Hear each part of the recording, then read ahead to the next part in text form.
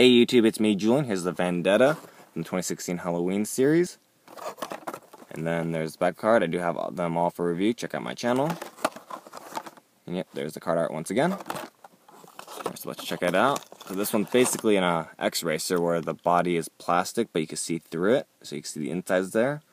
Pretty awesome. I really dig the orange, or the bright orange look there. And it has a pumpkin deco on it. So it definitely looks like a pumpkin, which I think is very cool. Got the pumpkin logo on the hood there, nice and big.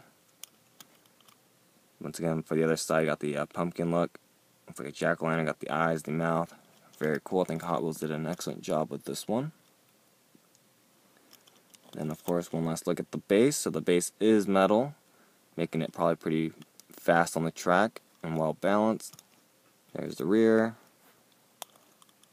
Once again, there's the front. So there you have it.